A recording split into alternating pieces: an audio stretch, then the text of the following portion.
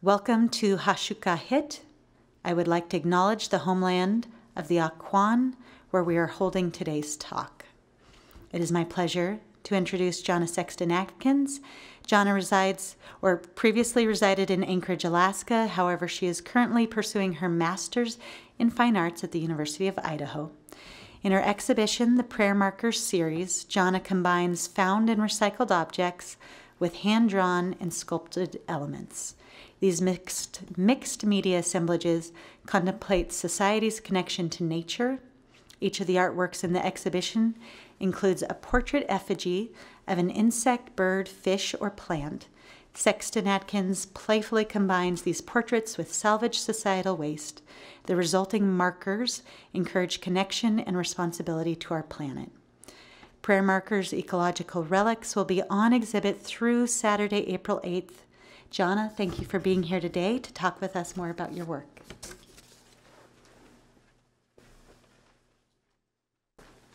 Good evening. Oh, nice. Thank you for coming and to see the exhibit and to come and hear me talk a little bit about sort of how I developed the prayer markers. And going forward, I would like to think, make sure I've got this. Okay. I would like to thank, oh, I need my glasses, hang on. Always. All right. The Alaska State Museum staff, Jackie Manning, the curator of exhibitions, the Friends of the Alaska State Library, Archives and Museum, and Ben Huff with Ice Fog Press for doing the catalog design.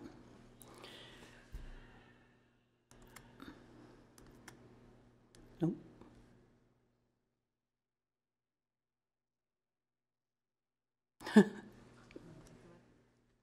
Oops. Sorry. Oh, I just wanted to open its own little thing. There Yeah. you go. Thanks.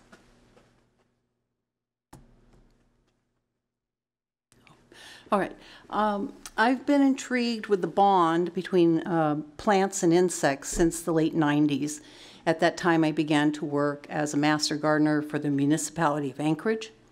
They have a City of Flowers program. And then I went to the University of Alaska Anchorage grounds crew and worked for them, and then ended up in working for Habitat for Humanity. They created a job for me to manage all of their landscaping projects for homes that they were building in Mountain View.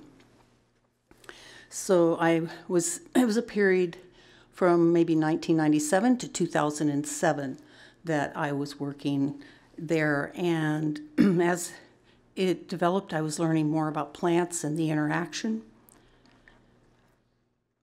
And my work is fueled by personal observations, field encounters, and investigative research. And between the three, I create works in response.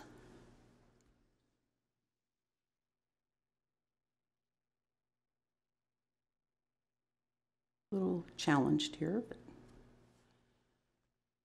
okay.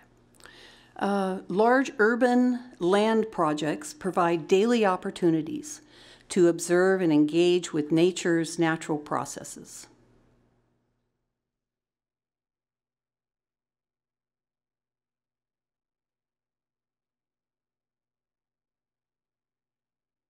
That's pollen. I'm a little challenged here. I'm not sure why, but oh well. Okay. The encounters that I have and lead me to researching interactions in nature, and those resulting combinations inspire the mixed media. First started with inspiring me to do mixed media portraits, and then led to some skeletal relief. The first exhibit I had of those portraits was called Relics, and it was at the Gary Freeberg Gallery at the Kenai Peninsula College in 2001.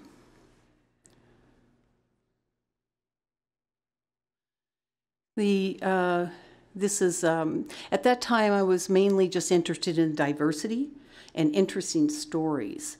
And this was a fish that I had researched that was pretty interesting in how it looked, and so it inspired me to do a large portrait. Would that be a very deep? Yes. Were you down there? No. But I was so intrigued, you know, by how diverse we were. And then having lived in Alaska since I was a kid, I had never experienced cicadas. And then I was doing research on insects, and so I developed a portrait about the cicada, colored pencil, powdered pigment on recycled panel. But with reports of the colony collapse disorder in 2006, my urban ecological restoration projects and studio work expanded to support the missing. It was very upsetting to me that, and to everybody, I think, when that happened. It was linked pretty quickly. It was linked to pesticides, monocultural agriculture, and fragmented habitats. And this is from my garden. These are very bee-friendly, and you can see they get very large. And I'm really very fond of spiky plants, who reproduce themselves, and they spread very well. I want to say valerian, but that's not correct. I think I'll move on because it'll come to me as I think about it. Insects and songbird activity swiftly dwindled in my urban garden beds. I mean, it was like as soon as they reported it, it was like almost instantly, like within a year or two, I saw a drastic drop in activity in my garden beds. Multiple severe global developments began to unfold all at once everywhere, and everybody is experiencing this, and I know that you can relate. So I began to respond to the forest fires, and this piece is 7 feet long by 3 feet high. It's a mixed media on recycled panel, and it's in process. I'm still working on it because the raised surface process is very time-consuming, and takes a while to build up the surfaces. It's a multi-layering process. And so I layer up, and then I let it dry and harden, and then come back and do carving. It's carving on it, and then I started, and it's, you know, it starts off as a drawing, and you'll see on the far left the drawing. Some of the drawing is still left, and then the drawing isn't satisfying enough, so I start raising surfaces.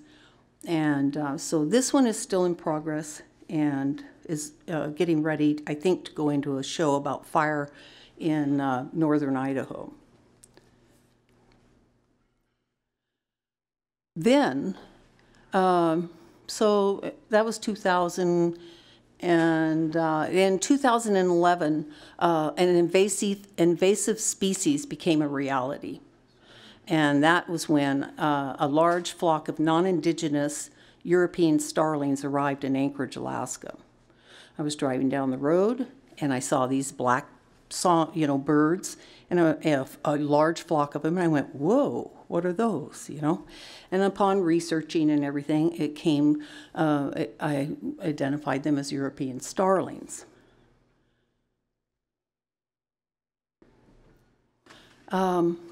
In response to that, I created this piece, which is about 7 feet long and about 3 feet high. I really like a long, narrow format. You'll see a lot of my work is kind of like that here. And this is it's called Flock, and it's in the collection of the Kenai Visitors and Cultural Center in Kenai, Alaska. And so in probably 1890s, early 1890s, a flock of about 100 European starlings were originally introduced to Central Park. And I've seen various stories about that.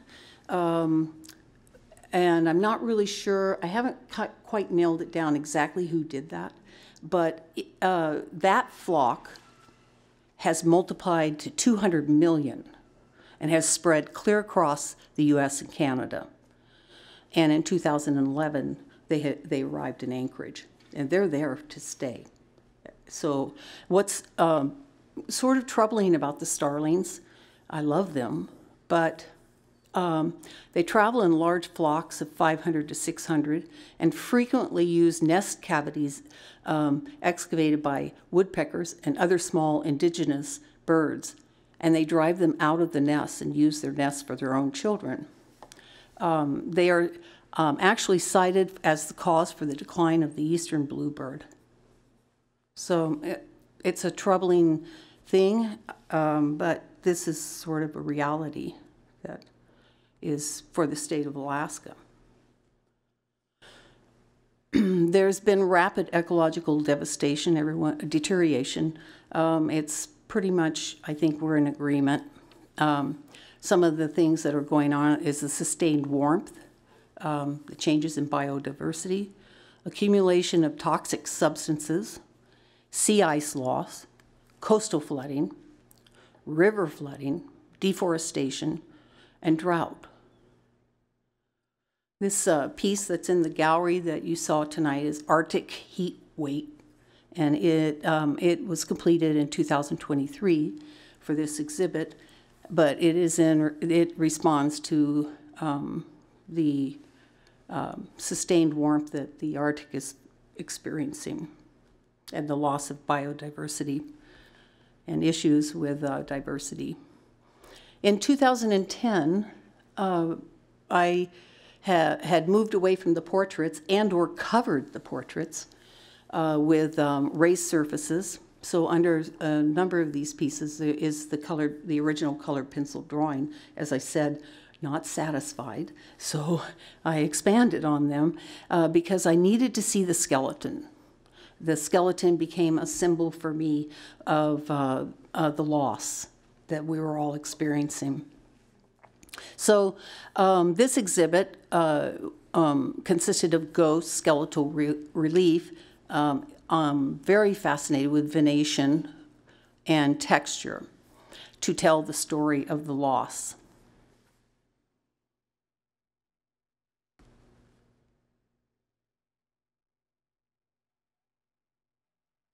These are some of the examples of the plants that I had, as I was saying, I became a master gardener. I'm fascinated with plant diversity. And I was running into these plants in Anchorage that are non-indigenous. And they are part of the landscape industry that plants from China. So the leaf skeleton in the center is the legal area, and I'm sure maybe some of you have them in your garden. They're beautiful plants. The leaf on the left is the black oak, which came to Anchorage, and with the black oak came a blight. They came in the specimens, and you would see black knot. And black knot is a very highly contagious fungus that spreads and puts large knots on the trees, and you'll see them throughout Anchorage. And then the one, which is absolutely my favorite, is the verbascum. By the way, the plant with the tall spiky plant was verbascum. But there's many variations of it. But this one, the city of Anchorage itself planted every year. And the leaves are enormous, and they're soft and very gray. They're so beautiful. And the venation on them is just wonderful. And so it started with colored pencil drawings, but then it just wasn't enough. I had to raise the surfaces to bring up that venation. And so that's, this is part of the Ghost Markers exhibit. And getting in a little bit closer, you can kind of see the texture and the roughness. For some reason, I couldn't even explain it. Yes? Can we ask questions? Sure. How did you raise the Yeah, everybody asks me that, so it's a secret formula. Okay, no, it's a secret formula. I'd have to kill you. No, I'm just kidding. It's a combination. Sometimes it varies. Sometimes I use paper, and I pulp it, and then I mix in some, what's that stuff you use on the walls? Sheetrock. Yeah. And, or modeling paste and stuff like that. And it varies a little bit, but what I do is it gets a little soupy, and I have a stick, and I pull it out, and then I drip it onto the surface. And then I let it harden, and then I carve back on it. And so it's kind of a long process. And but I'm enamored of the process, and obviously because you see it in the gallery, and it's grown. These are early pieces that you're looking at here. Now, I also do photography, so any of the photography you see in this presentation is mine, and it's part of my research. I take walks, get out in the garden, in my garden. I set up large urban projects where I invite the bees to come in. And this is a hoverfly. It is not a bee. It's a hoverfly, but it is a pollinator. And they are very small, and they are very fast, and they act like hummingbirds. They can, you know how a hummingbird will stand in mid-flight, and they're just so charming, and I love them so much. And Anchorage has a large population of hoverflies. If you plant, they will come.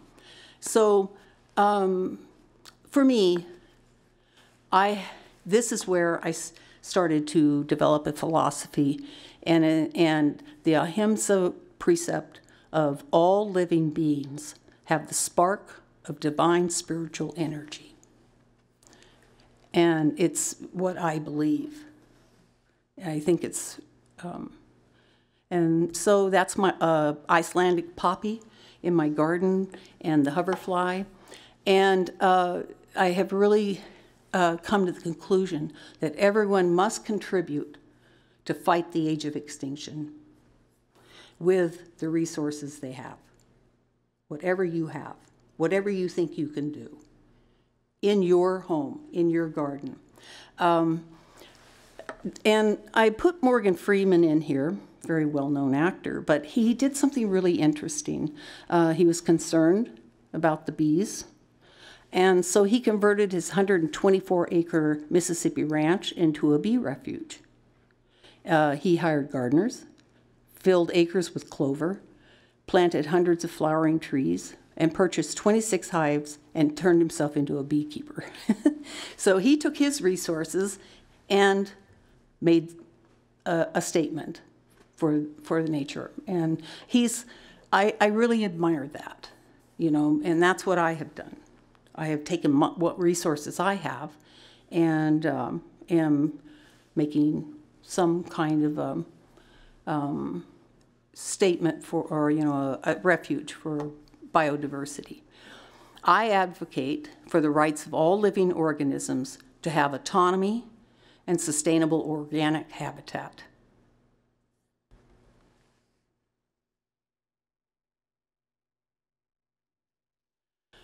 I believe every life form serves a unique purpose. And so I show you wasps because they are scary and they are dangerous, but they have a unique purpose. They are hunters. They eat the caterpillars. They eat the aphids. They are set up their nests. If they see a tree with an aphid on it, you will find a nest somewhere close by, because they are feeding their young, those aphids. And I had raspberries one year, and so many white moths, little pesky critters, right? And, you know, I didn't want to use pesticides because you know that the pesticides kill everything. And so I was sitting there fretting, and one day I went out there and there were wasps all over the raspberries. They were hunting, you know. So I would say that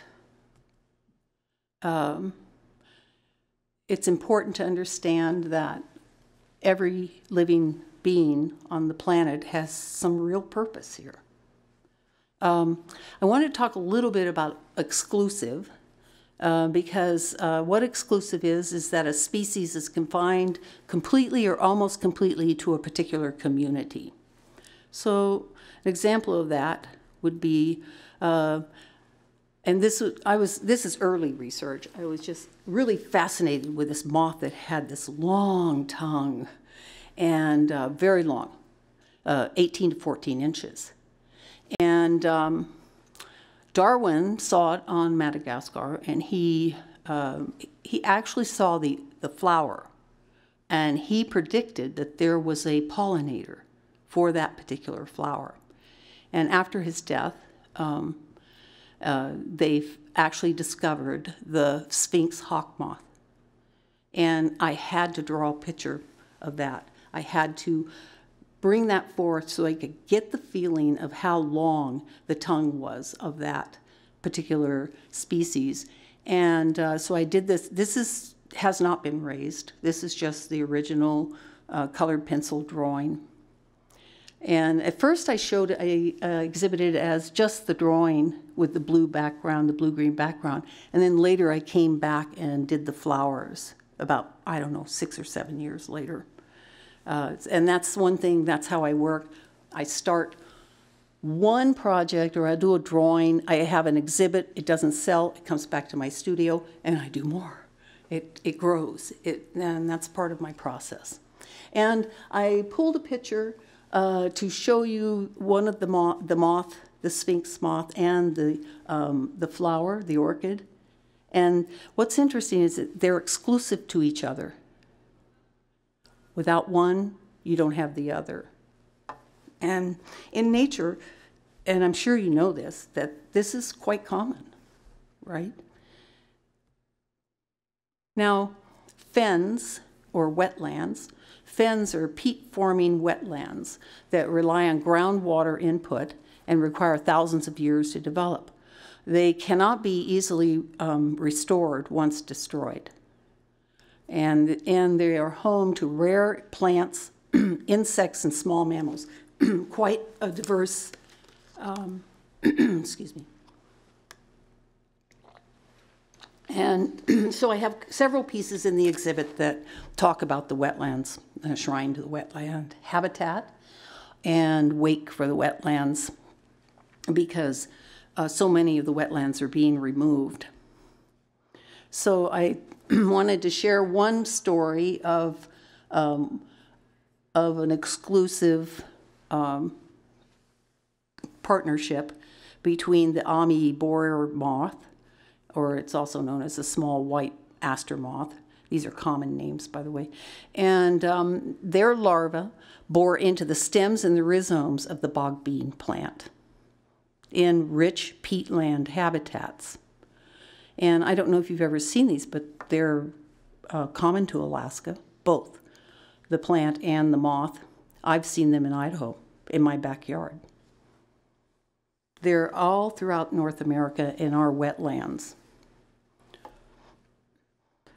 I had an interesting encounter on the Alaska MV Kennecott Ferry as I was leaving in 2021 to go to Idaho to start my master's program.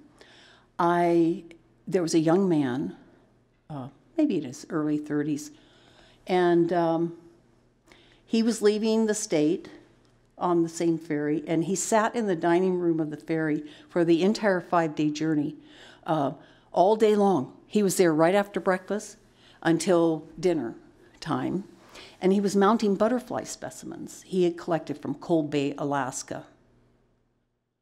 And in that encounter, I witnessed 8 large tubs full of butterflies. And I was shocked. And it was meant for me to see that encounter. And the more I thought about it, I didn't know what to think about it, except that I felt for every one of those butterflies. Sorry, I'm too emotional about butterflies. But I started this piece. It's colored pencil, and there's no raised surfaces here because for me the colored pencil is enough. And they're small, but they're uniform because it's not talking about a collection. It's talking about the souls of the collected.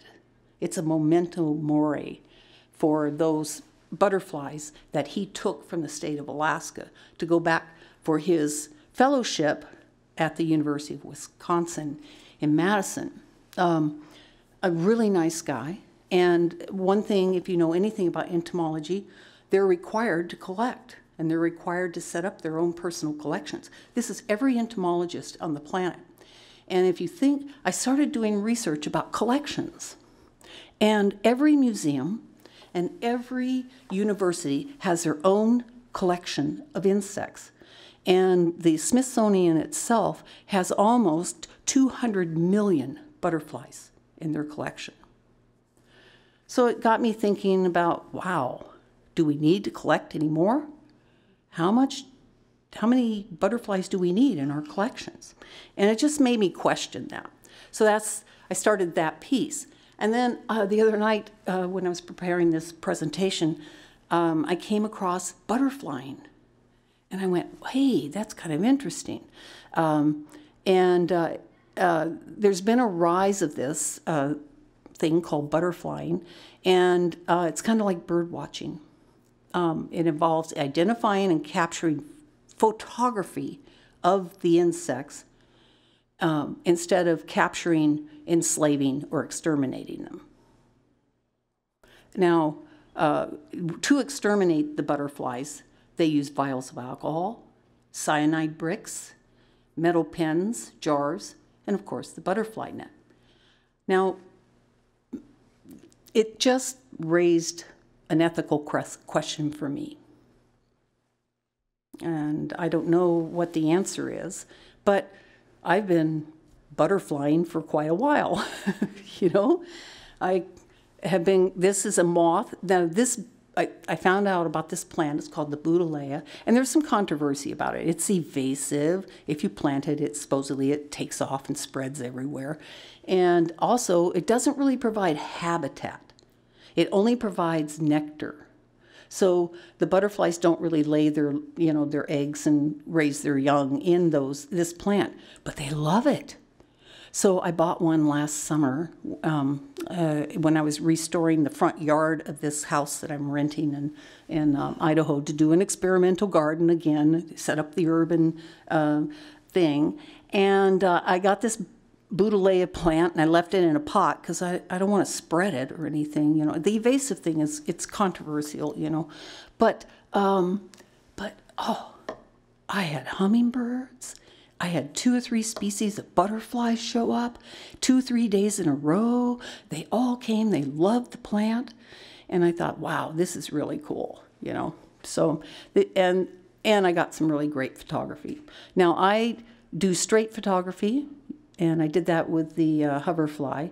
But I also get into Photoshop and mess around and try to do accentuating, eliminating details and kind of breaking the shapes down so it would be like easier to read the painting and it looks more like a painting. This way I don't have to paint. I can still work on raised surfaces, but I get to feel like I'm painting, right? So anyway, so that's sort of part of my process. I do research. This is part of the research that I do. And sometimes I take it further, and other times I just enjoy the photos in my butterflying experiences. I consider myself to be a botanical steward of my urban environment. So what surrounds me? And one thing I did when I went to Idaho, the front lawn students, it's a community, it's a university community, and students have been parking up on the lawn.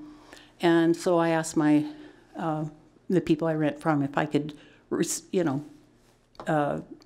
the lawn with a garden. And they said yes. So I took back the yard, and then I found out that Idaho has like this heavy clay soil.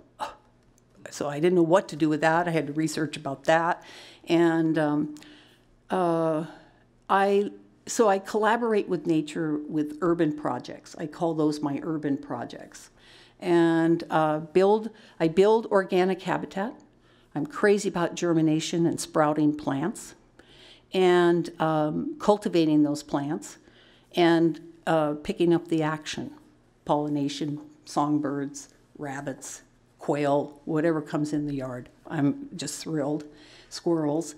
And the cultivation also includes understanding what you're planting and making sure that if you do plant an invasive species, you can do things like deadhead them before they go to seed and spread. You know, you can do things like that. That's responsible. But in Alaska, it's not such a big deal because it's so cold. Things don't repeat themselves, you know. So you can do things like plant the foxglove, but in Colorado, the foxglove has become evasive. And it's a European plant that was brought into people's gardens. They're charming, they're lovely, and the bees love them. But in Colorado, they've spread all over, and they're just growing wild now, down the highways and stuff like that. So that's, in the lower 48, there's more problems with the invasive end of it. So, but up here, we especially in Anchorage, I could just plant the foxglove and they never went anywhere, right? I would have to plant them again the next year. It's just too cold. So,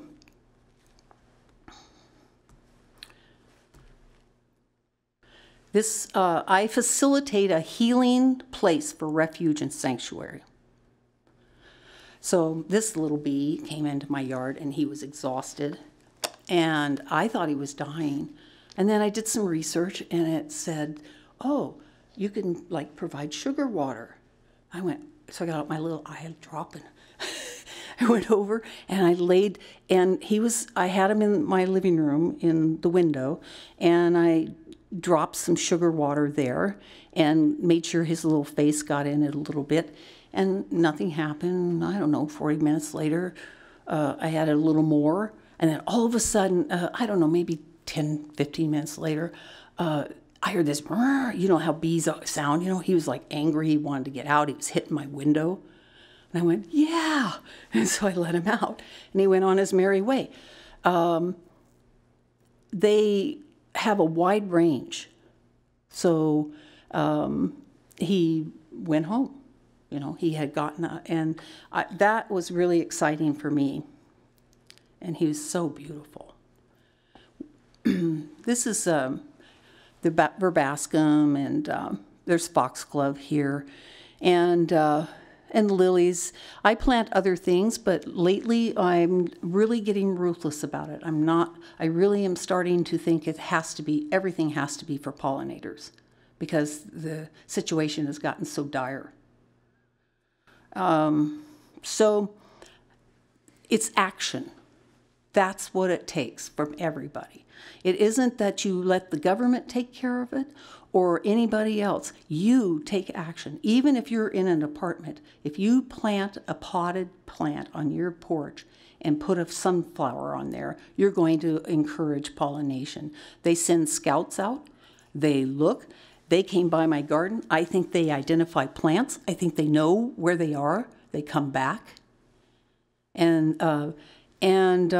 So my actions, my ecological actions, plant diverse, supportive habitat to transform my urban environment, to create biodiversity encounters. I provide refuge and sanctuary. So songbirds need shrubs. They need the shrubs. So any kind of shrub, and if you can combine it with some kind of pollination, even the better. Good soil is critical. And then the deadheading, which is taking the seeds off, the plant seeds before they actually develop, if you don't want things to spread. So pollinators and songbirds are my main focus, but I love a party, so I am happy to see other wildlife show up. This is a songbird reliquary. And I will show you several pieces that aren't in this show, but are part of the Prayer Markers series. And that's one of them. I fight for extinction. You know, I fight to what I can do. And so part of that is I work in my gardens, but I also build the relics that you have seen tonight in the gallery to touch your heart and bring you, give you a moment to contemplate where you are at and what you feel about pollinators, the planet, and the biodiversity that I feel is so important for our sanity, I think. I recognized very early on that I don't want a planet with just humans. I need the birds. I need the bees. I need to go down the road and see a moose, you know, a fox, a lynx. All of those things are so exciting. And I think Alaskans are on the same page about that.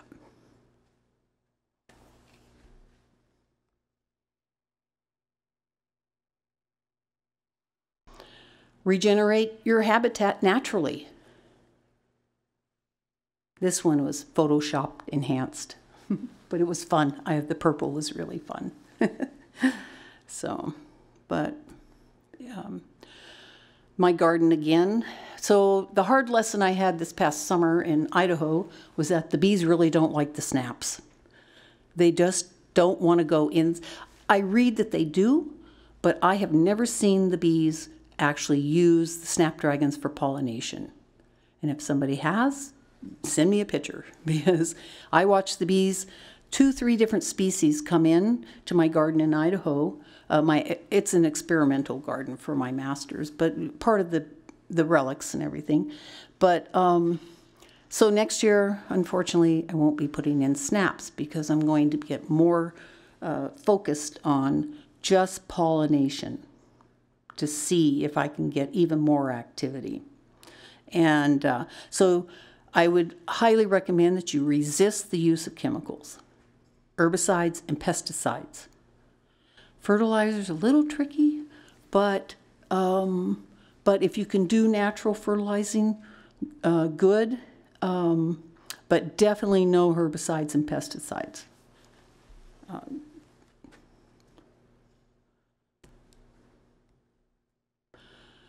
Chemical-free habitat promotes soil-healthy microbes and decomposers and roots.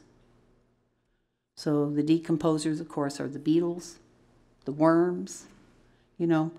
All of the decomposers clean up the forests, and it's very critical for them to not have chemicals in the soil for health. An interesting thing I just ran into this past year was an article, and I've put the site for the article, and it was on weeds.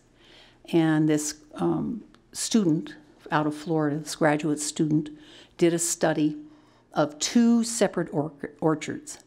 One they cleaned up and left no weeds, and in the other orchard they left all the weeds. And what was really interesting was that the orchard where the weeds were, the fruit yield was like hugely larger than the other one. And so it's a really interesting read. You might want to read that article, take a photo with your camera, and look up this site. It was fascinating to me, and it inspired me to do several pieces. And I'm in the process of getting ready in my next body of work, I think, to do more on weeds. Weeds protect and restore the soils.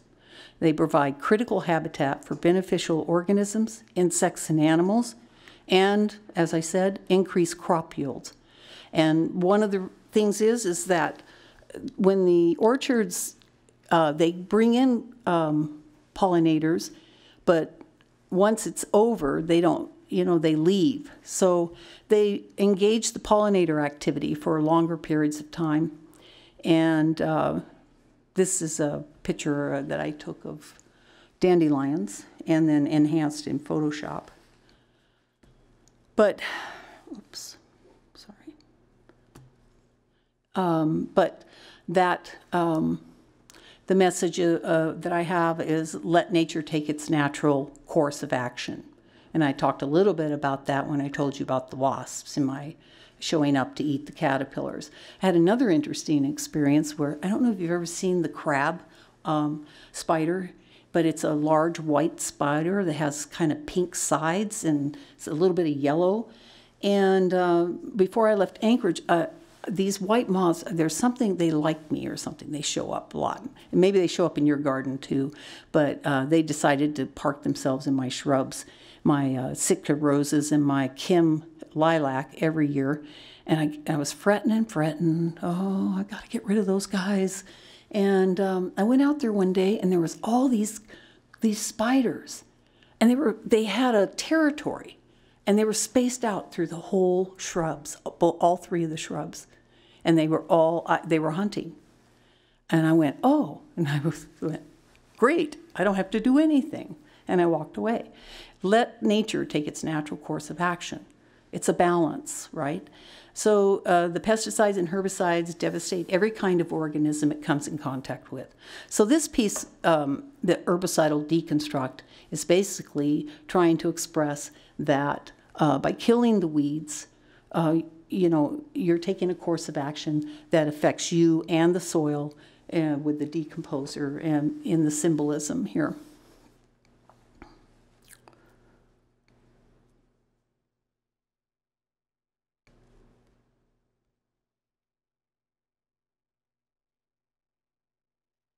Oops. We're going forward. All right. My feeling about the prayer markers, the ecological relics, is to encourage a deeper empathetic connection with the audience towards all life forms. The individual portraits that I do are to bring healing essence from nature into the gallery, and to hopefully expand your appreciation as an audience for Earth's biodiversity as being powerful healing medicine, as it is to me. When I get in my garden, it's the best. And as a gardener, I'm sure many of you are gardeners, you know what I'm talking about. Or maybe just a walk in the park, down a hiking trail, sit in your favorite spot and meditate and just listen to the birds. And that's sort of why I make them, to encourage the audience to think about those things. In the urban space, in the urban gallery, to remind you that these things are critical for your mental health as well as mine.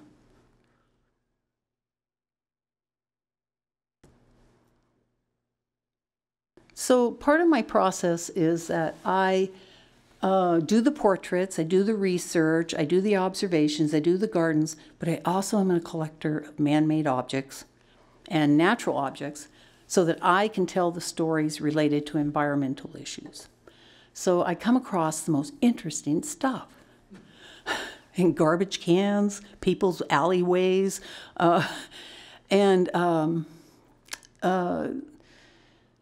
they're usually one of a kind, but they're usually like remnants from mass production, but they got broken. Somebody doesn't like a broken piece or thing, so they, throw it out or donate it or whatever.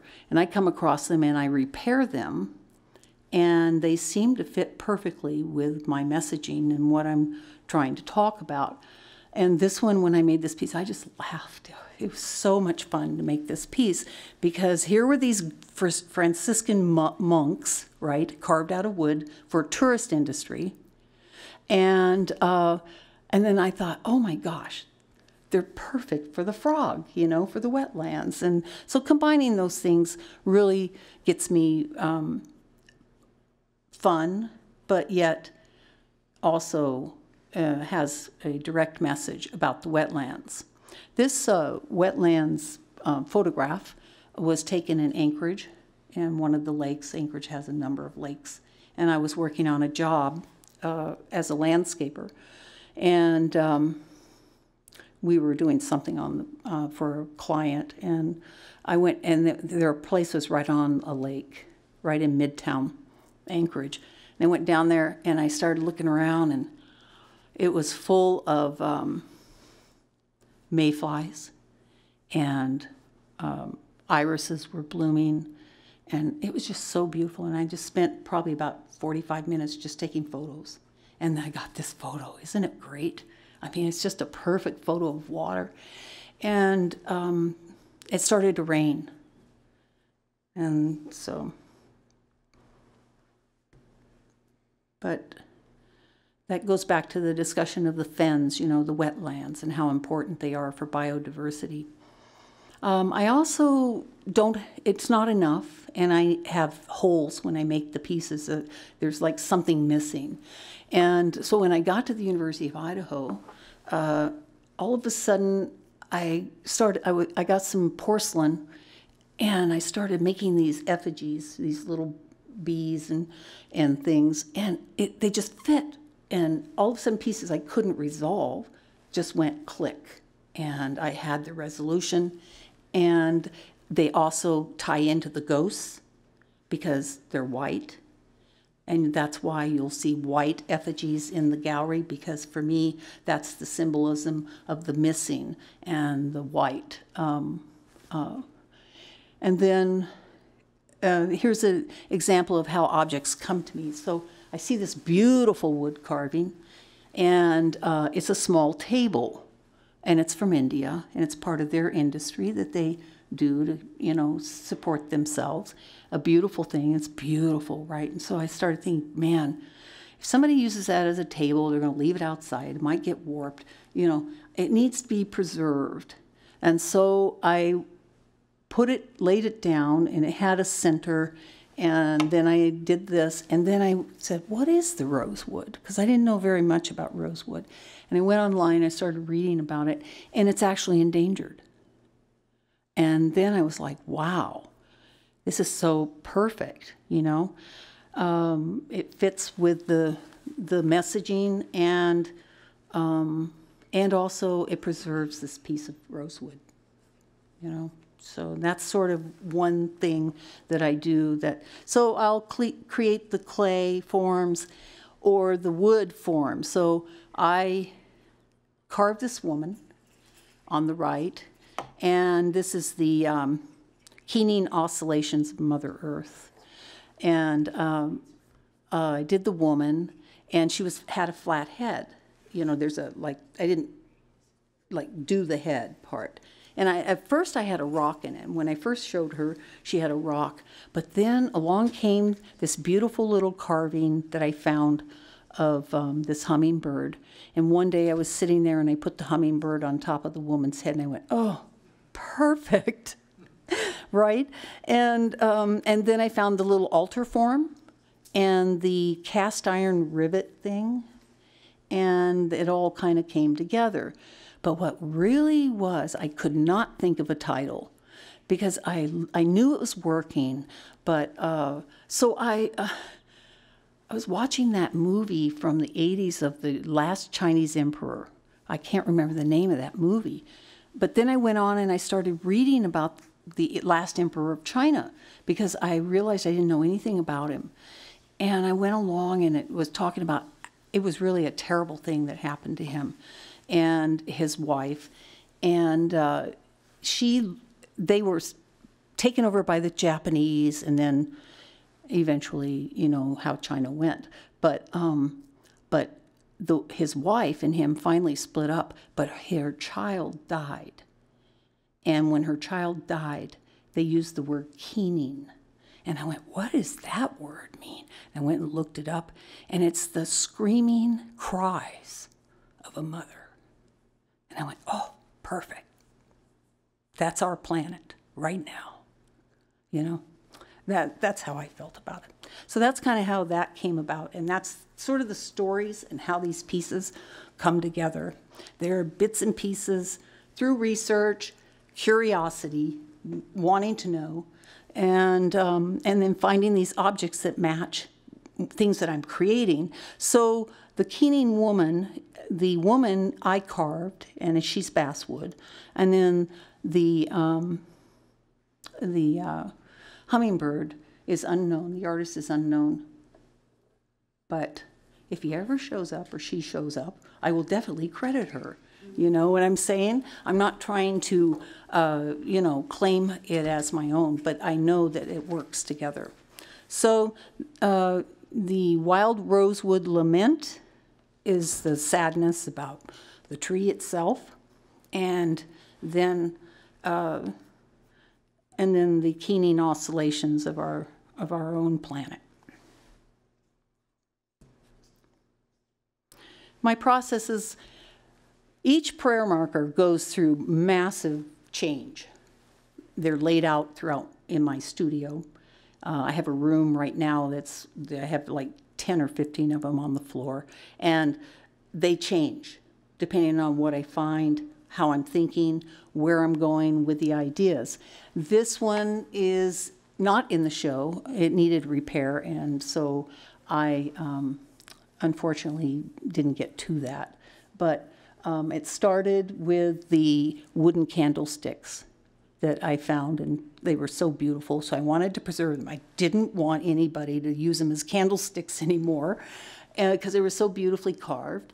And then I thought, oh, perfect, I'll do a little altar. Oh, I put the thing on there, and it was totally level. I went, yay, no more work there.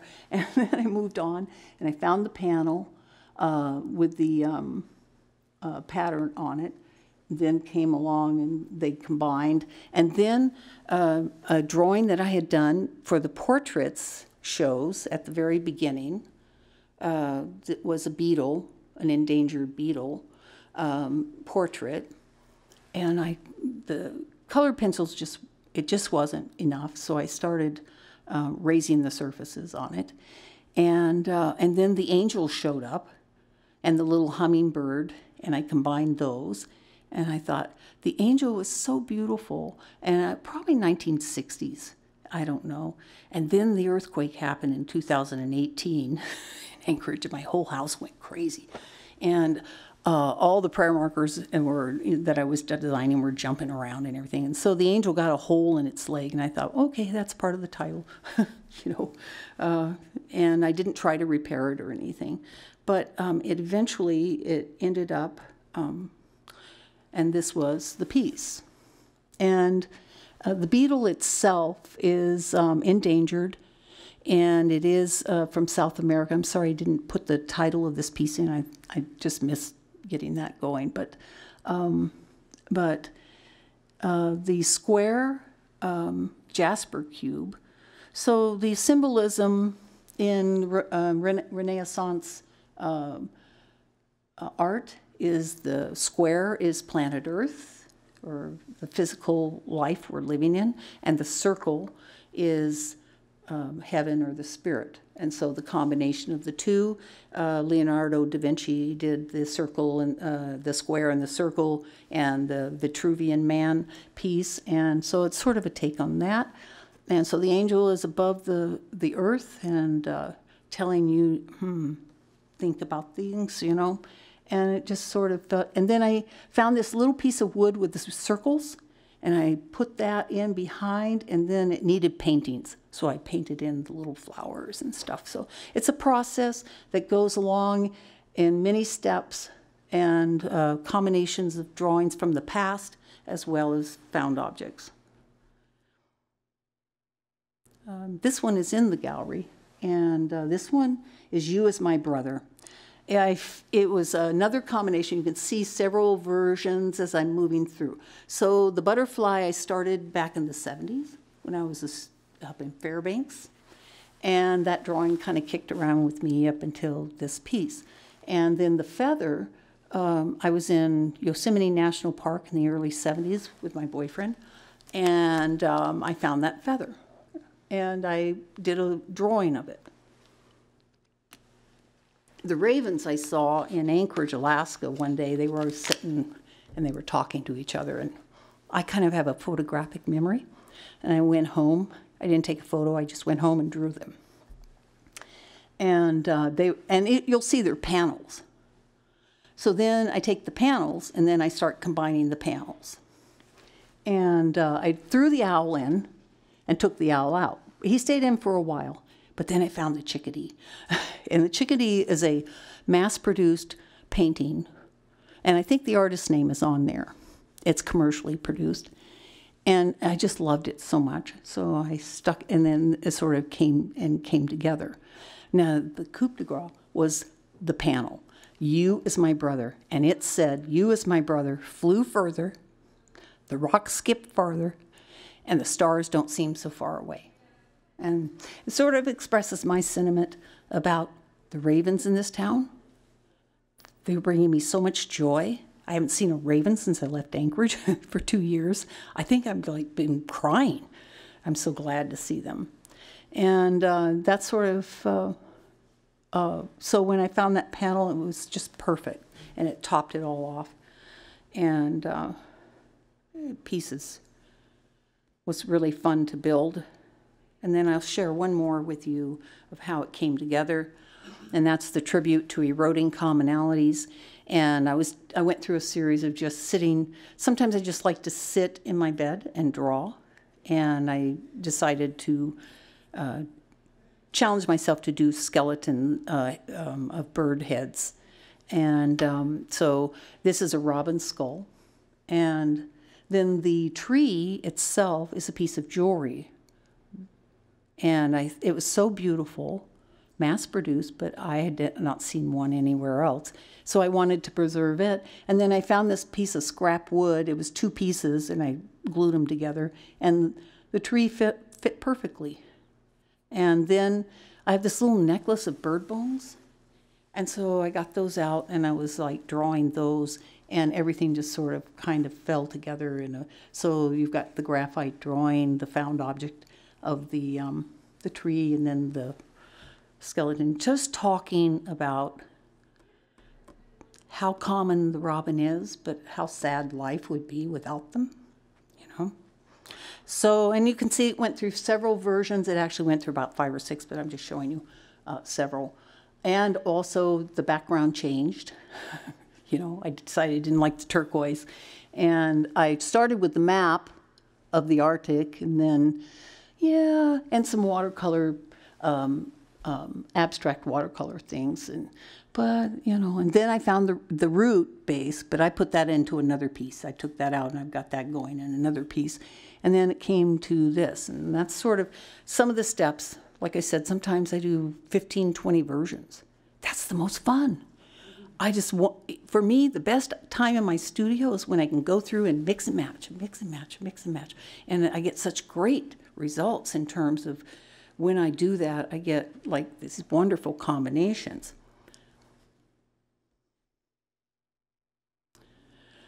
This piece took me probably 10 years because I could not get everything to balance.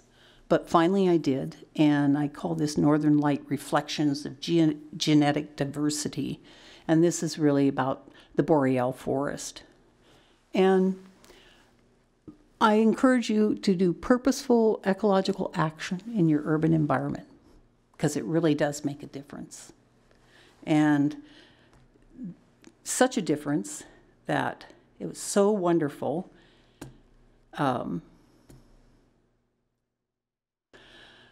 That this article showed up. I was doing a lot of ecology research. I was taking an ecology and art class at U Idaho. And in doing my paper and my presentation for that, I came across this article by Jannah Marinelli called Urban Refuge, How Cities Can Help Solve the Biodiversity Crisis. And this is a great article because what they found in COVID, when people stopped moving around, is that the animals came back to the cities. So Central Park in New York City had a coyote move in to a cave somewhere in that park.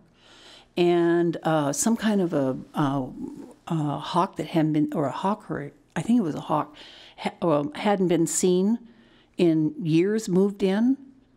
And this is a picture from her article. A sea lion on the sidewalk of Mar del Plata, Argentina, showed up. And what scientists have, it started making scientists, this is around the world, this happened. Reports were coming in all over. And the ecologists are starting to reconsider the urban environment. They had written it off. Ugh, it's a mess. No, never, you know. And now they're like going, oh, wait a minute.